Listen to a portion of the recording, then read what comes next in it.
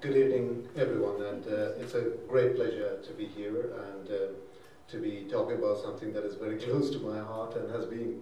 I've lived in Oman between 85 and 90, and I see also a number of friends here who I know for a very, very long time. It's a great pleasure, and obviously a lot of my work has been on Oman.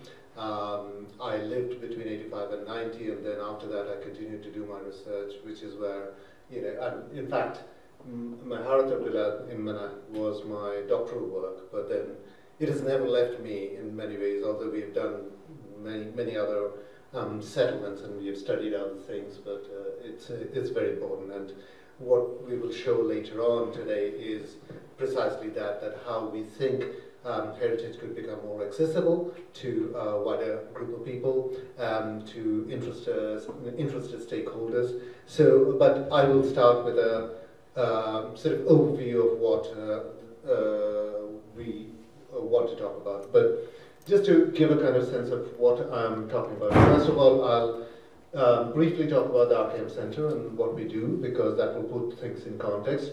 And then I will go into an Omani context, then into Manah and its architecture and social history. Then I will also talk about a number of heritage management implementation work that we've been doing, just a couple of snippets of that. And then Dr. Giamila and Claudia will talk about the virtual exhibition thereafter. So we are an interdisciplinary research team, which we work across various disciplines, not only just architecture. We have anthropologists, linguists, archaeologists, a range of others, sustainability specialists, technical specialists, and so on. So we work on, as has been suggested in the name, we have a team where we have, as I said, various experts, but also in the different countries that we work, we have very strongly embedded local teams or individuals working with us. We have been working across a number of countries, as you can see. A lot of our work has been in Oman for obvious reasons, but we have been doing digital heritage work in Qatar. Our team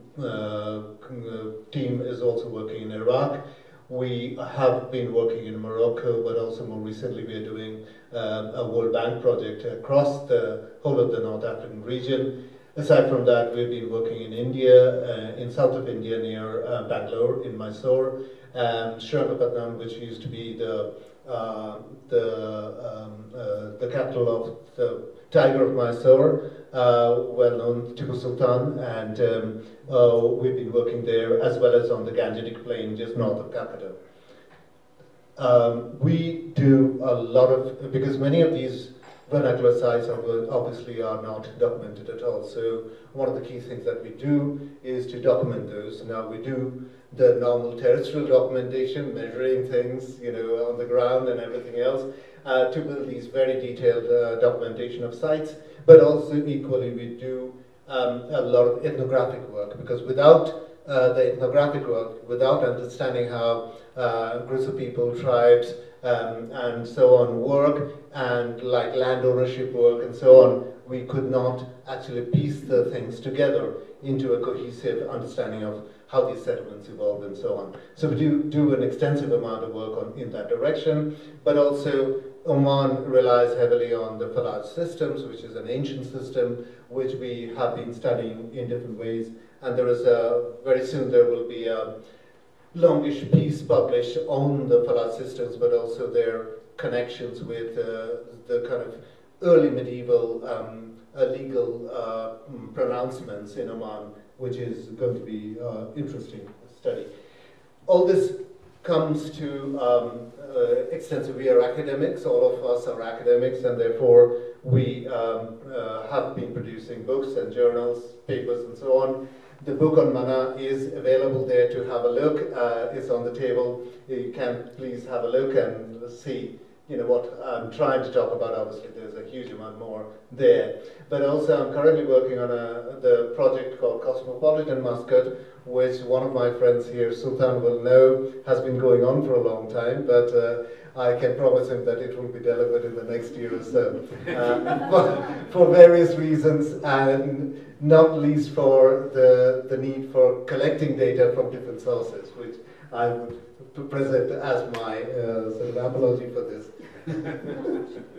But as we are also architects, and we are also, in a way, not only just architects, but urbanists, we are development specialists, I would say. We are keen to ensure that history and heritage is integrated as part of the future development plans and frameworks. So we have been advising over a period of time, over the last 10 years or so, the government in Oman, the Ministry of Heritage, what used to be the Ministry of Heritage and Culture, and now it is the Ministry of Heritage and Tourism, about different settlements and how these places can become meaningful to future generations.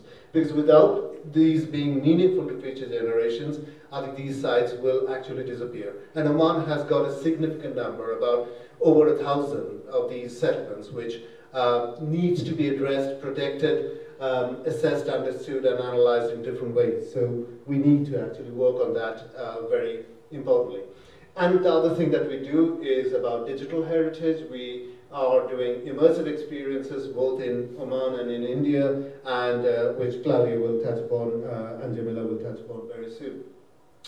So in terms of Oman, I'm sure that most of you know, I do not need to repeat everything, but the Jebel Akhtar and its highest peak being Jebel Shams actually creates this sort of major spine across Oman and then divides the northern part of Oman into two key areas. One is a kind of coastal strip, which is a narrow strip, and then farther on we go to the hills, go up to the hills, and I will present one of the implementation projects up in the hills in a place called Misfat al-Abreen, which will be, which will be a really interesting project to look at. But my focus will be farther down this way, where some of the largest oasis settlements exist. Now, Oman has had a very ancient beginning. It's recorded in various cuneiform texts. We have references to Magan, which is, as we understand today, as an knowledge stands, is the closest to what we can think about as being Oman in territorial sense. So it has been referred to in very ancient texts, but also there is a very likely mention in the Assurbanipal's text about Izki, where a particular king, Kade from Kade, used to had brought tributes to Mesopotamia. So therefore, there are kind of various links to the ancient world, but also these links brought back a lot of influences back into Oman. So, for example, that when you look at the seaborne routes, they connect extensively connect the Eastern Asian region, China, and so on, India, of course, and East Africa into Oman. But also the land routes actually brought people in, and I'll refer to those things as I talk about the kind of the population movements. But these are the kind of key movement patterns that have shaped Oman. So Oman is both, essentially Oman is an Indian Ocean culture rather than just an Arabian culture in essence. So these kind of migrations, as you can see in this particular, on the left-hand side, is key. It's reputedly one of the oldest settlements in Oman. The two settlements, Yemen and Nizar, actually make reference to those two migratory routes, which coincided eventually into, came together in Oman. And those two groups of people, representing certain tribal groups, had actually coalesced into either one settlement or the other, and hence the name of Yemen, those who came from along the coast from Yemen after the fall of the Marib Dam, and ended up in Oman, but also the ones who took a longer route through Central Arabia and back into Oman, which are the Nizaris. So that's one part of the kind of land-borne connections that Oman brings together. But also on the other hand, as I was mentioning, the long trade routes established between China, India, East Africa, and Oman resulted in these examples of Chinese porcelain being having ended up in central Oman, quite deep into the country, and not at the coast, in the coast at all. There are, and that I will talk about very briefly.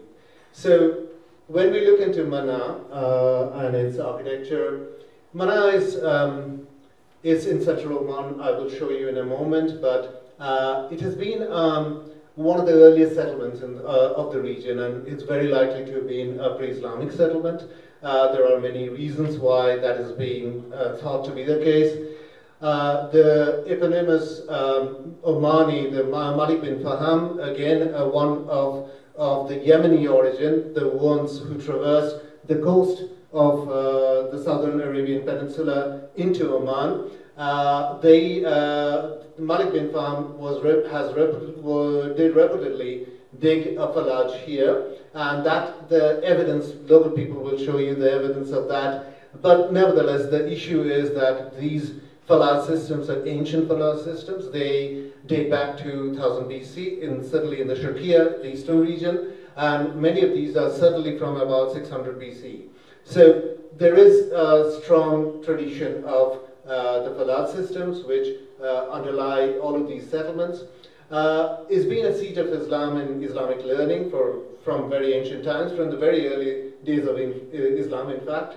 And it was one of the key towns, if you look into the 16th century. It was mentioned by the Portuguese chroniclers as one of the 3 key settlements in central Oman, the others being Bahla and Nizwa.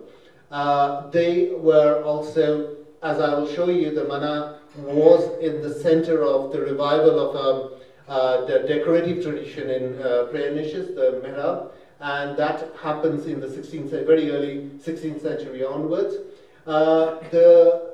It also produced an imam at the least, I think, in around 1560, and many scholars, of course. And it was certainly being where it was the location of the exchange for nomadic and settled tribes over a very long time.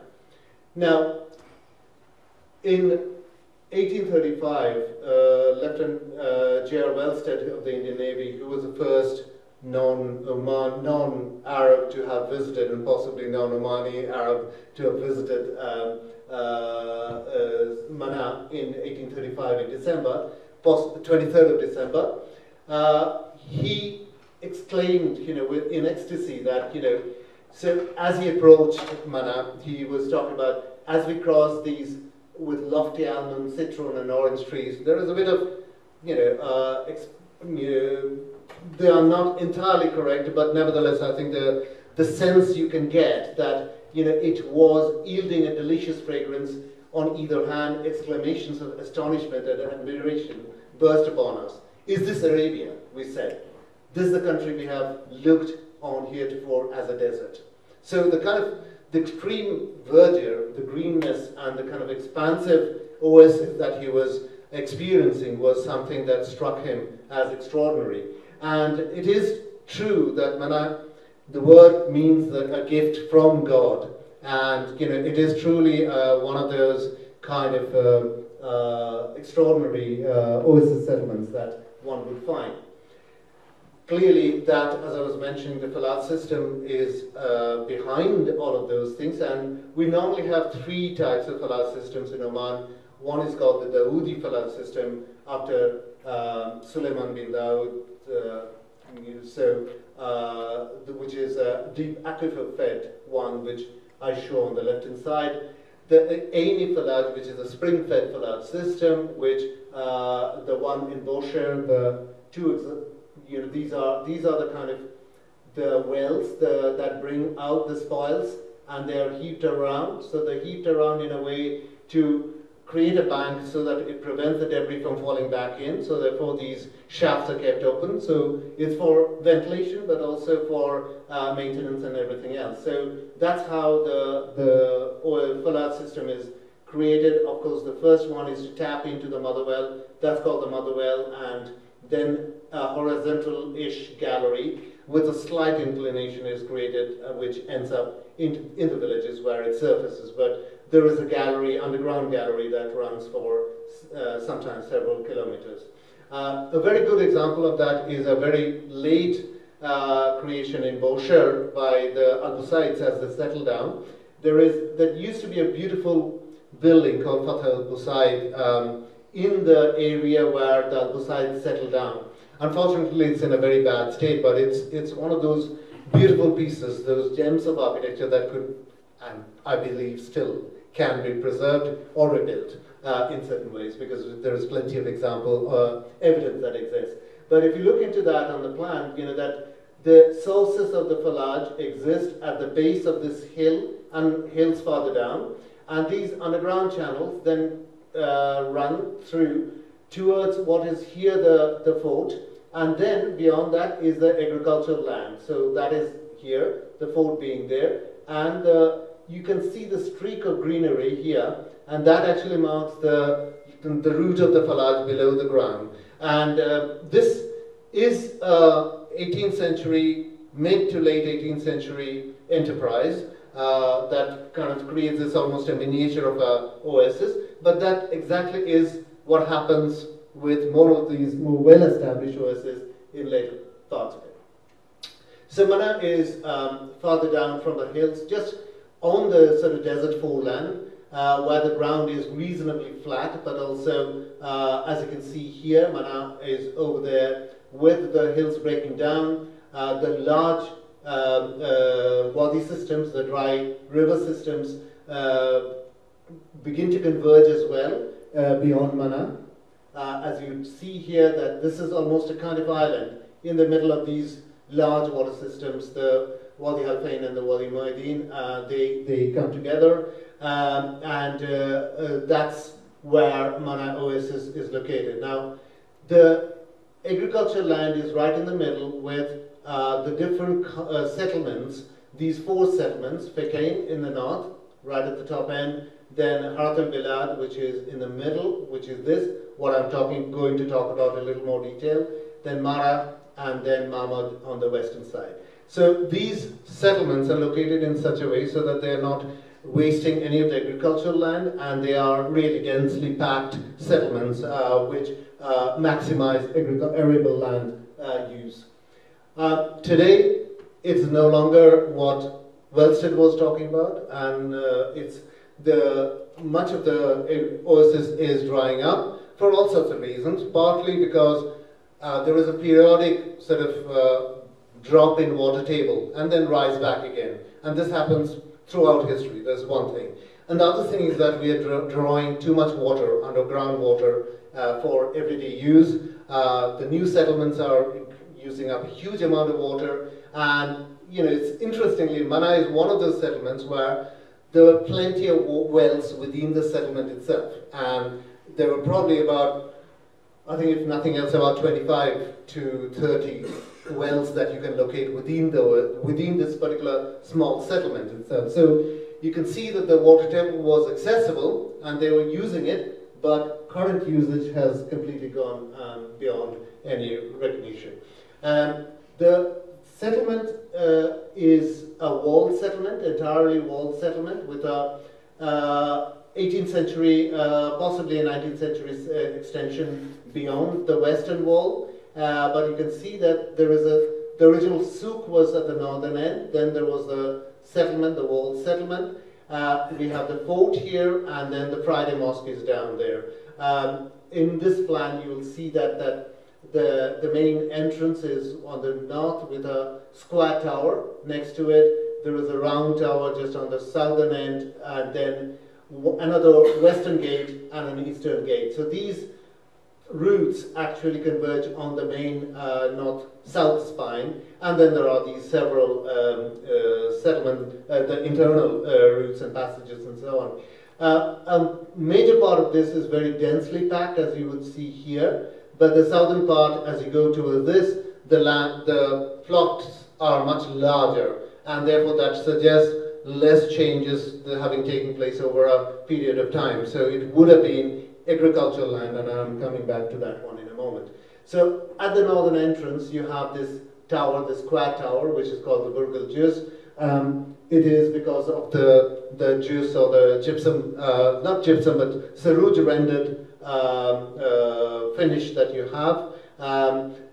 Wellsted, when he looked, probably he looked at it as he camped, he looked at it from a distance and he thought that they were all round towers or square towers. He wasn't sure, but he nevertheless put those as the same. But if you look at it, the northern one was a square tower, the southern one is a round tower in plan, and they are very distinctive in their character. Streets, some are very wide, as you can see on the left-hand side, which are the main streets, which are, say, about 3.5 meters in different locations. But then there are very narrow passages and alleyways which eventually lead to these different houses and dwellings. Now, gateways are also connected with one of the important things about Omani settlements is that we have the communal meeting halls, which are called sabla. Now, they are not majlis, which is often used word in Arabic about the gathering halls.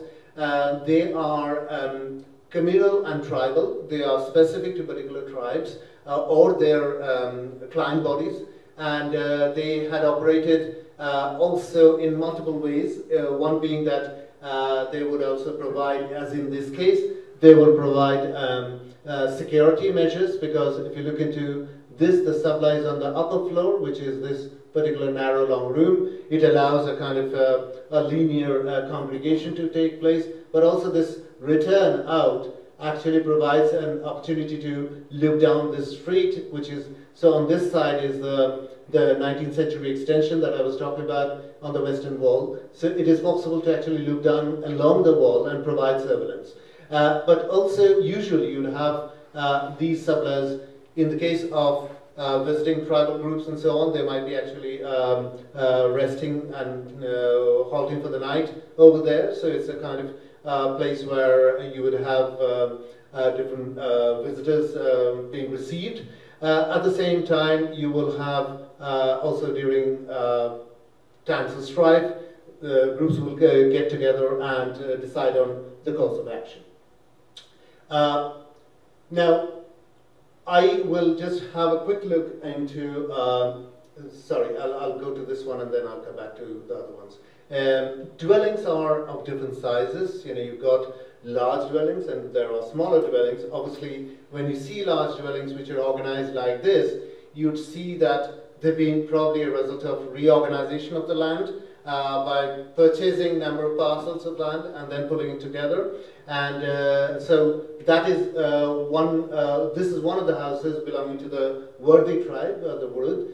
And this is quite a complex house with an upper floor where inevitably in most of the Manah houses, you'll have the kitchen, the pit latrine, and other kind of grain storage and so on will actually be on the upper floor. The lower floor will be mostly for other kind of storage and cattle pens. So that's a kind of general organization, but this one also contained a small shop which was given access from this kind of covered passageway.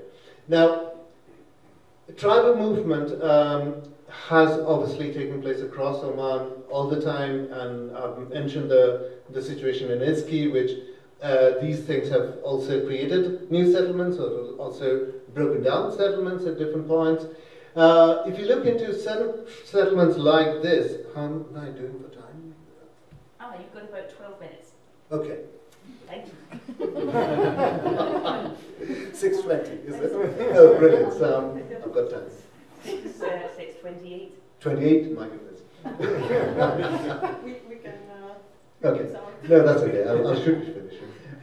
So you can see that these large oasis settlements have cosmopolitan, if you like, a cosmopolitan sort of makeup, because different tribes from different groups have actually come together, and they often do not follow the traditional Nizari Yemeni divides or any other kind of political divide. In these kind of central, if you like, capital settlements, you know, within large oases, there is that sort of breakdown of those traditional divides where people will be living next to each other with different, otherwise who could have a different view towards their political alliance and allegiances. Now, in this case, what I wanted to show you that the Al-Busaydi tribe, when it became, it started to gain political power and moved from north from Adam towards Manah and then through into Nizwa, Barkat al-Mawz and so on into Bosher eventually.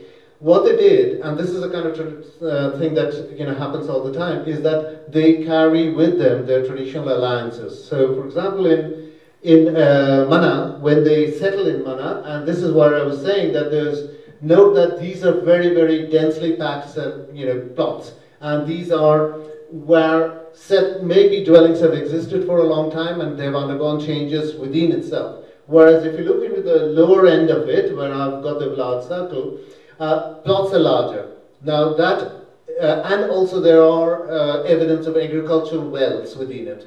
So it's very much possible that in the 18th century as they were moving, they settled into agricultural land. Now, the reason why that happened is because there was no other area to develop, but what they did is that they also came with the allied tribe of the Mandaris.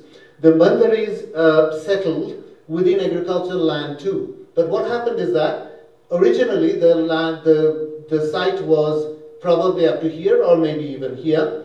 And then as these Mandaris settled down, you can see the kink in the root as well, where they then allowed the settlement to be extended. So this is a complex negotiation that allowed maybe the settlement to be extended, land reorganization, because already agricultural land has been used up here, so new agricultural property was created, a new well was created so that agriculture within the settlement could also continue. So this is one thing that, so the Mandaris were here, but then when they go to Bosher, up in the coastal area, what we see also is that where they bring their, the Falaj digging Awamir tribe, who are associated with them from the area of Adam, they bring them to dig the new Falajes that I was talking about in the case of the Bosher example. So mosques, again, in central Oman are very unique because they do not follow the sort of traditional form of, open Liwan type where you have the arcade, you enter frontally and so on, and you have a minaret. You don't have any of those things. Now, one can say that, yes, it's an economic thing, but no, it isn't. There are a number of underlying reasons for it. So there is the cell type, a closed box type mosque, and in many, many cases, they're actually accessed not frontally, but frontally as well as from laterally, so that you enter and you then turn at an angle to face the mihrab. And the other thing that you have to look at is the buma, which is this miniature domical structure which sits on top, and it has got, the word has got a non-Arabic origin, if I can say that, but nevertheless Semitic origin of the word.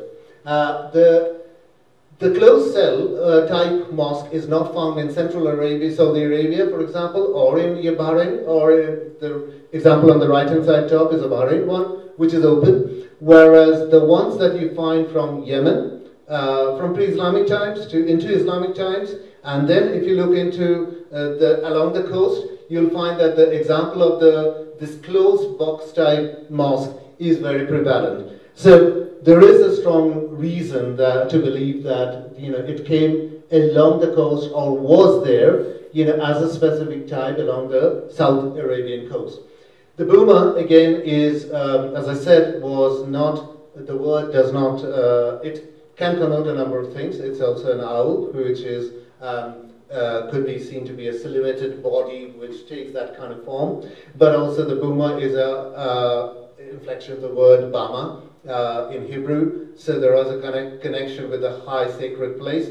So there are a number of ideas that come together, but also interestingly these kind of pre-Islamic tombs, which are often located across the the hill ridges in Oman, are also called buma or bama. Boma.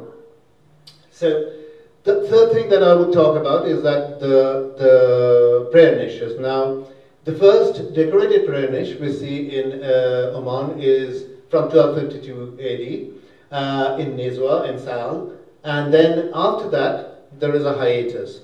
And in 1503 onwards, then suddenly we find in Manah the re-emergence of these decorated mihrab. And they happen, we think that there is a reason to understand that this was done because of reorganization of wealth, confiscation of wealth from the Nabahinas, and then redistribution of that wealth. But what is interesting is that also we have the various kind of decorated motifs, especially the kind of endless knot motifs that are found. But the porcelain, the Chinese porcelain bowl inserts that align well with this idea of some developing mystical ideas about the kind of the issue of illumination, the moment that in Islam that is quite crucial. And we did some chemical analysis, and one of the things that was very clear from it, and we did it across central Omani settlements, that they all point, although these are 17th century spolia, but they all point to 3 different locations in China from where they came. And so there are the kind of standard places, Jingizhen and Zhangju and Dehua, they're all standard places where commercially porcelain was manufactured for export around the world. Okay, and but this particular traditions finished off in the 19th century, in around 1830 or so, when the Wahhabi influences came through. They, within a very short time, they actually took over a number of settlements, and as you can see on the red route down here, that Ibri, Senau, and up to Bilad Bani Buali, they were all influenced by the Wahhabi movement. And as a result of that, if you look into Ibri in Salaif, that the mosque that in Oman, central Oman, the Ibadi mosque never have a projecting mihrab. Suddenly you find that that's being reconfigured to create sort of Wahhabi, Sunni looking kind of projected mihrab and a mimbar, which is a very unusual thing in central Oman. And also many of these decorated mihrabs were eventually carved over, rendered, so that they lose the decorative content very quickly. And also, as you can see, that there are evidence of some damage done to those porcelain bowl as well. Now, looking at very quickly a few things. Where are we now? 30? About 5 minutes. I'm doing well. Good. Okay. So I've talked about the historical aspects, and I think that it is very important for me to emphasize that I think when we talk about urban planning, design, the future, how we shape the future, and so on, I think one of the things that is often missing is a kind of a deeper understanding of the past and the ability to translate that creatively into the future. That needs a lot of knowledge. That also needs equally the kind of lateral thinking that architects and planners so on should be having. Now that I think is very important, and I think that knowledge often is not there. I might, I dare say that amongst many consultants who work there in those parts of the world, there is an approach taken often which is a very generic one. Therefore, it destroys some of the kind of the critical values and significances of many of these structures. So it would be really good. My call is that we first of all become more knowledgeable about it, but also employ the knowledge in a creative way in it. So 2 examples I'll talk about. One is a house which we did while we were doing a number of those heritage management plans. This is in Salalah, where we found a merchant house in this state. As you can see, the northern end has pretty much collapsed and it kind of has disappeared. So, and the southern, the main facade had existed. But we had to, then we had gone through a number of iterations to look into how might we reconstruct that back wall. Originally the intention was not to do that, but the client was very keen that we did that. So we were then playing with this idea that it should not look like a wall that is standing on the ground, as it were, because it is not the real wall. Therefore, we had to find a sort of technique of almost making the wall appear as if it's floating above ground, and therefore it is not the authentic wall that one would have. So we created a number of devices behind it to make that work, and that's the kind of the wall in the northern end, which has been reinstated, but with also outside space and so on. So you can see that in the back end, and we did quite a complex arrangement here to make this wall. And as you can see, that we opened up the back, to create this sort of sitting areas and so on. This private house the intention was to turn it into a cultural center for use and at least partial access to the community. Internally, we also did a number of changes to it, but without actually losing the typology of the house, and which was completed to an extent. We were not entirely happy with that, we must say, but I think there are a number of issues, but some of those were done, reasonably nicely. The other one that I want to talk about is Nizwa where near Alhambra, up in the hills, a beautiful little village where the settlement is on the incline, but with obviously the agricultural and the oasis around it, with an ancient oasis system, falas system. And this particular tower here is reputedly was constructed by during the Sassanid time. So Kalat Rogan is its named after apparently a general of the Sassanian army. So, like many other settlements, we had to painstakingly document that and draw it up because no documentation exists. And I think this is a kind of crucial thing for us because we think that a lot of these settlements are not being appropriately documented, and documentation being the first thing that one would do to preserve a settlement, even if the settlement later on disappears. We worked very closely with the community. We were brought in by the ministry and told that you should be a bridge between us and the community because they were not speaking to each other, and we needed to be that. But also very quickly we found out that there could be an opportunity to develop a cooperative, which we worked on, and from a membership of 5, it grew then, by the time we were doing the implementation, to about 50.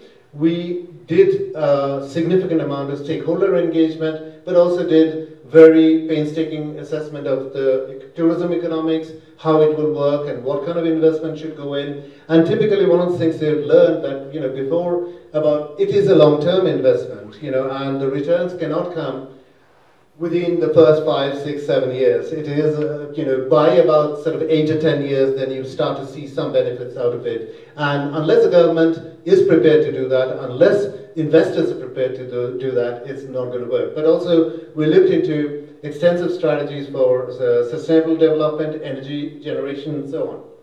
Now, we brought in our historical ethnographic understanding to structure the settlements and to organize its hierarchies, pathway hierarchies, and so on. We did extensive work on developing the different parts of it and how they will work for different purposes. Job creation, not only just tourism, job creation, training, capacity building, a range of other facilities that will come into it. Clearly the visit of King Charles, the then Prince of Wales, and Jeremy is here, and he knows well, that we managed to bring him to Nizwa and take him round, and I think that was a very important influence in the later decision to fund some of that, which was done by the Bank Muscat, who we worked very closely over a year or so to find a strategy to do a phase 1 implementation, which we did, and looking into vulnerable structures, but also what was necessary for that place. We worked very closely with the kids there to develop ideas and so on, where many of these ideas were very interesting. Some we already knew, but some also that came as a surprise, and we actually introduced and integrated those into our work. which resulted in a number of structures being intervened with. So one being the main entrance, where we found it like so, and internally the next door house, which we argued should be a kind of information center and a kind of gallery, possibly a sort of a core place where information could be held, and that was found, as you can see in this image at the bottom. And we developed that working very closely, but entirely, almost entirely done at Liverpool with our RPM team, where we developed that with insertions. Again, I think that adaptive reuse, modern interventions are crucial to make sense of the old, because one stands as a context for the other to operate. And we did this work where there was a lot of restoration type work, but also insertion of these fairly delicate elements, within that. Again, the other one was a culinary training center, which we found in this way. The site in front was very important because this was only periodically used for the Shua, during the Eid festivities. And we wanted to maintain that, but also there was a wheat grinding place, Raha, what they call it, just behind in that building. So in order to do that building, we looked into that front space, the Harat al-Shua, but also that building A11 on the top end, sorry, A10 on the top end. And we kind of developed all of that into the sort of, again, very careful removal of material, but also internal insertions into it. And finally, this one, which is the cafe restaurant, which again, we found in a really, dilapidated state from where we started building, which was slightly different in that kind of spectrum from conservation, rebuilding to new building. We found that this was amenable to that kind of new building where we did a lot of work on it. Now, so this one had more of a modern element to it, but also incorporating some of the ideas that the children and others were giving us. They were done very carefully following typological understandings of what staircases did and what it brought into those spaces. I'm not going into great detail, but also environmentally, we wanted to keep it as passively ventilated and aerated and lit as possible. Hence, some of these sections that you can see where we tried to use passive ventilation to sort of create the ambience. And also we inserted, and we took care of, because it's when it rains quite heavily in areas like Misfar, so we kind of took care of that too. And all this work actually did pay off reasonably well. I would say that I think eventually we managed, working with the local community and the government, we managed to put that to the United Nations World Tourism Organization, and they got the award of the best tourism village. Obviously they were not the only one, but they were one of a number of those, and that was at least something that put Oman, these villages and these settlements into a world framework, if you like, and that's what we can say is that a little bit that we have contributed to. After this, Giamila and Claudia will talk about the virtual exhibition. So I hope this was helpful, interesting. Good evening, everyone. So very quickly, I would like to give you a bit of a background of the Harat al-Bilad Manah virtual exhibition project. So basically explain to you how it came about and how we got to where we are at the moment. So in 2019, we did some field documentation in Harat al-Bilad, and we started drawing on the material collected on site to develop heritage interpretation material with the idea, the intention of holding at some point a physical exhibition in Manah. But unfortunately that didn't happen because then, as we all know, in March the COVID-19 pandemic hit. So the settlement was also closed to the public, and Up until that point, it had been open to visitors for around a couple of years. It was operational. So in 2021, this report was published by the International Council of Museum. They looked at basically the impact of lockdowns, COVID-19 lockdowns on the cultural sector primarily, and the findings of the report highlighted that obviously there had been a massive reduce in income for the sector and a reduction in operational capacity. A lot of jobs, as we all know, were lost, and generally a lot of cultural programs and opportunities had to be stopped. So overall, there was a huge impact on society at large, of course, worldwide, and these translated into actual impact on the community's well-being. So looking at these findings, we thought, we were sort of asking ourselves, how can we draw on the material that we had developed with the idea of holding a physical traditional exhibition, A, not to lose it, and B, to be of some help to the Omani people. And we came up with the idea of turning that physical exhibition plan into a virtual exhibition one, with the aim, firstly, to deliver what we wanted to be a user-friendly, open access, and a research-informed digital resource that everyone could use, both in Oman and, of course, worldwide, to get a better, more informed and enhanced remote experience, so both on-site and off-site of these beautiful settlements' heritage. And then at the same time, we wanted to create awareness of the importance, the urban, architectural and artistic importance of this settlement in the history of Oman, in particular of the region, the interior region. So, how the journey developed. So we first approached the university and we submitted a funding proposal. We got, towards the end of 2020, very small funding, but we made the most of it, and in-house, Claudia, myself, Soumyen, and the Liverpool School of Architecture's IT specialist, Martin Winchester, just developed this virtual exhibition, which is essentially a website like Claudia will soon demonstrate, and it comprises the actual 3D virtual experience, an intro film, which you see at the bottom right, produced by Monica Kirk, who is also an architect, apart from being a filmmaker, a successful filmmaker, and she's been working with us for a while. And then a series of research posts in which, through drawings and photographs, we tell the story of this settlement, but we particularly focus on the sites that you see in the top right picture. In June, towards the end of June this year, we soft launched it, essentially through social media communication and by circulating it to colleagues and friends.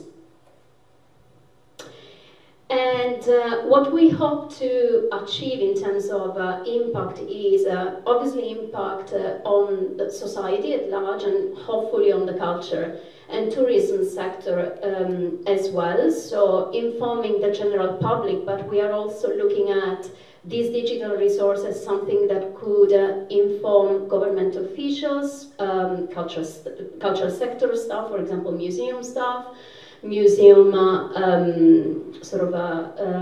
guides and tour guides, and to enhance the on-site visitor experience. So we imagine that visitors going to physically tour around the settlement would be able on their mobile phones to basically access the additional resources that we are providing here virtually. And then obviously we hope that it will also produce impact within academia, so enhance and augment existing knowledge of Oman's heritage environments through dissemination that makes use of different media, as you can see.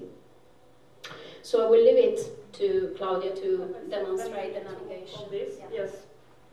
Good evening, everyone. I'm just going to show you how the website is structured and also how to access and navigate the virtual exhibition, so that if we have time and if you like, you could taste it here after the Q&A session. So I might need to, or Giamila, can you comment on it maybe, because I need to use the, or if you can hear me, I don't need. Yeah, we can hear you, yeah. So the website is basically split in three main sections. The first one, as Giamila was mentioning, has an introductory text and video, where there are information about the settlement itself, but also the project. Then there is a settlement model where key heritage sites are highlighted, and we have grouped them based on the type of building. So there are the 4 gates, and then the mosques within the settlement, as well as some of the dwellings and sablas. Basically, if you click on each of those highlighted settlements, you'll be directed to a dedicated research-informed post. So you'll find a photograph and then text with information about features of the building, and also the spatial layout and spatial quality of each building. At the bottom, as you can see, there are other photographs or drawings. You can click on those and get captions, and then information about photo credits. So in this case, most of the photos are from Clive Gracie, who is a photographer living in Oman for many years, that over the years has photographically documented many vernacular settlements in Oman. One of these is Harat al-Bilad, and for this project, he actually gave us some of the material even for the project in 2019, where we were supposed to have a living exhibition, but then he sort of donated other photos for this digital exhibition. So most of the photographs are from Claudia, and from here you can access to his website.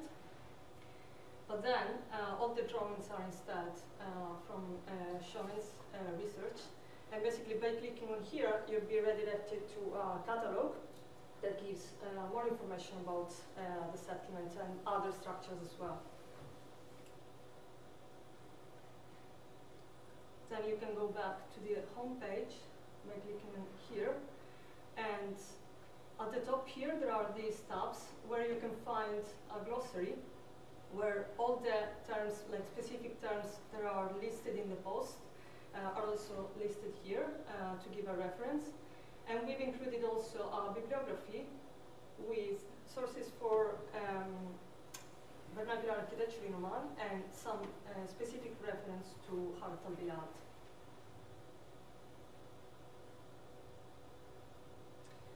Then scrolling down, we reach the section of the website that gives access to the exhibition. So by clicking on enter, you land on the terrace. So this is the first thing you'll see.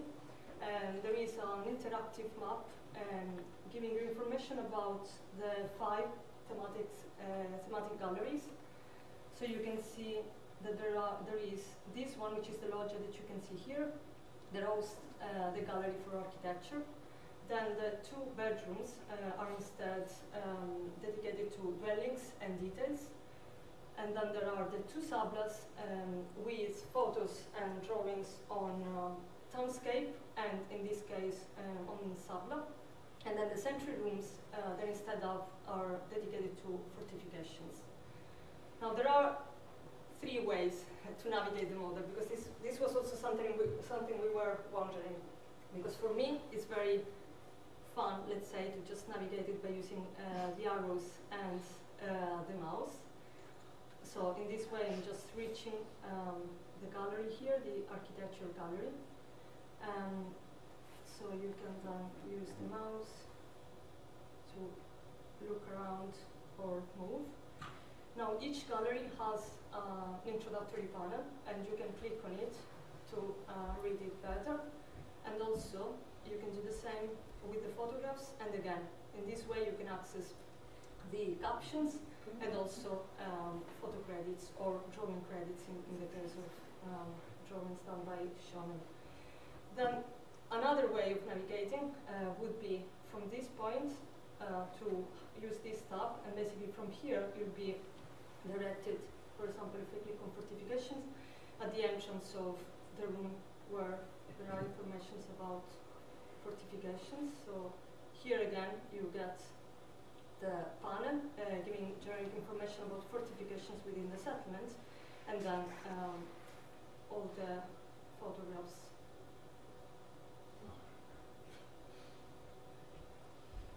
But then another way again would be to activate the guide here. So if we go to this gallery, you'll see that there are these dots here. So you can click on those and then just move at least throughout the corridor, but then when you reach the gallery, you actually need just to use the arrows and your either touchpad or mouse to look around. Another way from the introduction instead, so from the landing point, would be to use the interactive map. So if you click on one of those again, you'll be directed at the entrance of each gallery. From here you can go back to the homepage, hopefully, yes. And the bottom, if you like, once you know the virtual museum, and if you like to just see one of the galleries, you can also click directly to one of these images and you'll be directed to the specific gallery.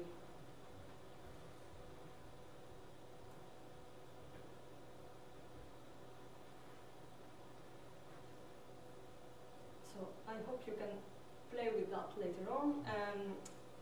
Now at the moment there are these three sections. Our aim would be to have a fourth section which should host a sort of cultural, material culture exhibition, because we are planning to go to Oman in 2 weeks and Soumyen in 1 week, and Giamila and I will join him in 2 weeks to photographically document some of the artifacts, so that we can create a sort of 3D gallery and add it possibly at the bottom, or we will need to restructure it. But anyway, to give also some information not only about the buildings and the architecture, but also the cultural material. So let's finger crossed for these steps as well. So I'll proceed because I think we are at time. Yes. Yeah. Okay, so if you have time and you want to play a bit with it, or based on what you heard, we would be grateful if you can leave feedback on what we said and on the virtual exhibitions, also how to improve it. So even if you don't try it now and you will try it later, please give us your feedback, because we've been working on it for quite a long time now, and certain things are just obvious for us. So we really need to get some feedback and trying to understand what other people think to improve it as much as possible. Because I think it could really be a useful tool for many users. But of course, the more opinion, the better to improve it, and it will be more useful in this way. Thank you very much for listening.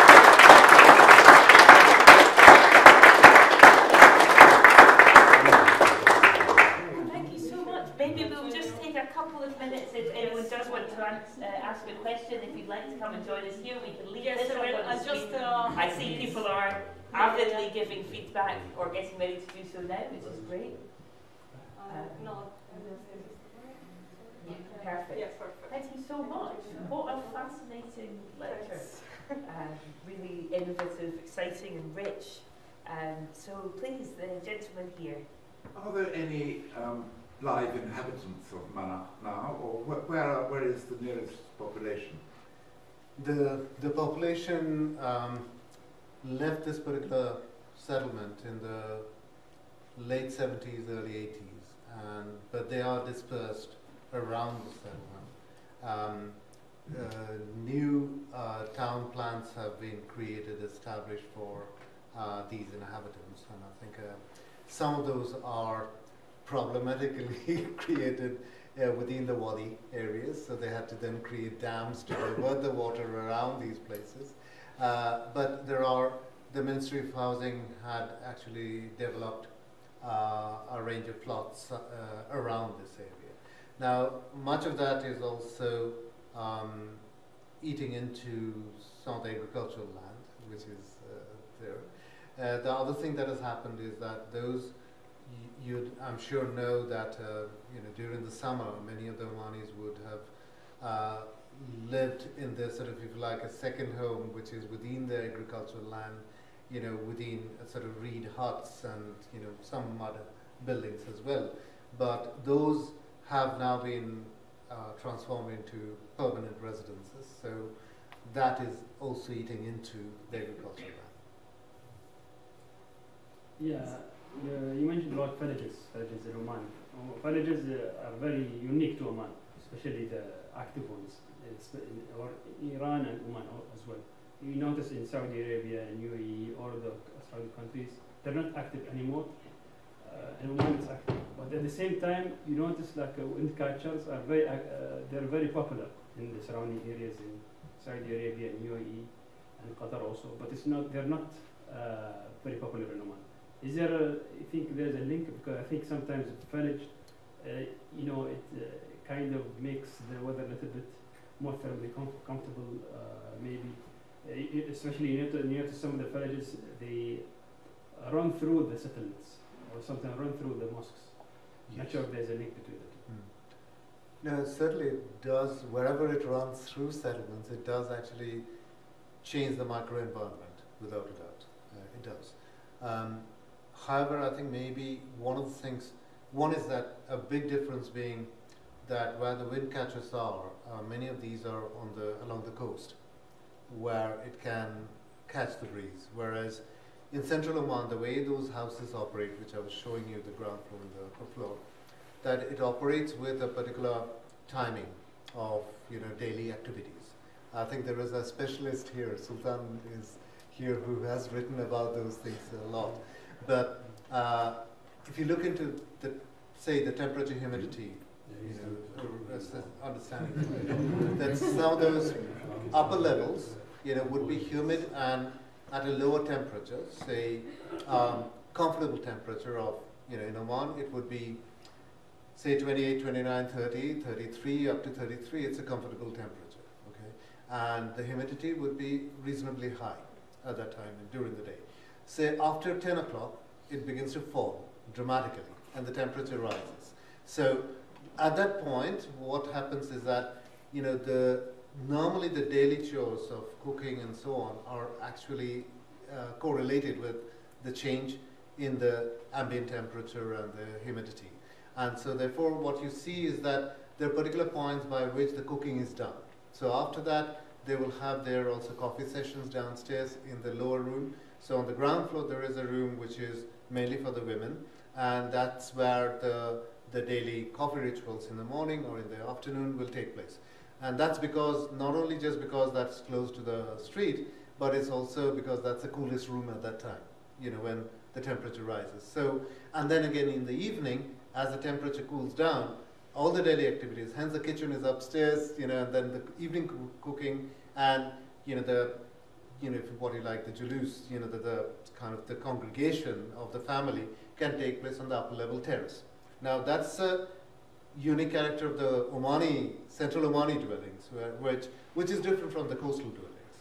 With the coastal dwellings, work around a courtyard, on the ground floor, whereas my view is that the courtyard is almost disaggregated into these different spatial, entities, like one on the ground floor, which is the women's majlis, then one on the terrace, which is a kind of the full family to meet up. Also out on the street where in the evening, the families, but also immediate male members can also join in. So this kind of operation, which allows the temperature and the humidity changes to be taken into account, makes those buildings the way that they are. And of course, where there is a foliage, certainly it helps in enhancing the humidity and also creating an environment which is more livable. Okay. Thank you. We'll take one final question from the gentleman here, please. So, Ms. Alabriyin, a simple question. When was the World Tourism Organisation award given. But then if I can just give the context, I stayed there in February courtesy of a grant from the Anglo-Omani Society, where we were linked with linking the South Downs National Park with the Ministry of Housing and Urban Planning to promote the concept of national parks in Oman, where you can protect the environment and landscape with settlements within that. So we stayed in Misfit al-Abriyin. COVID was still around, but visitors were coming back. I wondered, as well as what the date was, have you heard how tourism is recovering following your recommendations and all the effort you put into Misfit al-Abriyin? I think, no, to be absolutely honest, we do not have the post-COVID information, but this award was given in the results came out in November 2021. So, however, there are many issues which I do not want to talk in detail, which I think have could be dealt with in a better way. I think also the way, one of the things that we suggested is that it's not enough to create a physical fabric. It's also about capacity building, it's about training, it's about making sure that some of the qualities are understood before I think any further intervention is done. And I think some of those things are still waiting to happen. So, and also that in the, because we had to write on behalf of the government for this United Nations, the entry. And I think we drew mainly from what we had done in our master plan and our tourism suggestions and so on. There are a number of steps that the government needs to take pretty quickly, without which I think many of these claims will remain futile claims and it will not be materializing. So there are issues, but I think on the other hand, I think this, to us, I think it's worth talking about this more openly to understand what could be gained out of these approaches and where things have gone wrong. Quickie. Go on, does the voyage still run in Nizwa? Yes, it does. Yes, it does. And there are, they still have the traditional management system in operation, although they have moved away from the time measurement system, which used to be a combination of a solar sundial and also what they call the tasir, a bowl with a hole in the middle with put in another larger bowl, and it depends on how long it takes for it to drop down and be entirely submerged. That's gone. Now it's watch based, but on the other hand, yes, the system still works. Well, thank you so much to all of you. Our speakers will be around for a few more minutes if you want to follow up with them. I think you have really brought this heritage to life genuinely, and it really makes me think of what you said early on about the need to make heritage accessible so that ultimately it does survive. And this is really what you're doing. It's incredibly valuable. So let's give a final round of applause to all of our speakers.